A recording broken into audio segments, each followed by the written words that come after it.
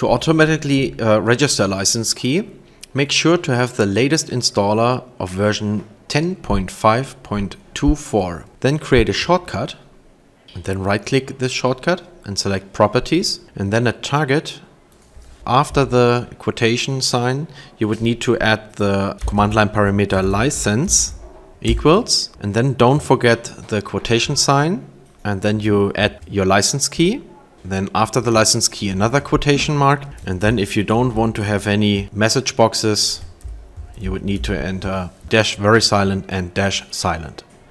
Okay, together with these command line parameters, the installation should be performed. Of course, you have this UAC dialog, so you would need to configure the computer if you want to go without it. And so now PhraseExpress will be automatically installed and registered. This requires an internet connection during the short time of the registration.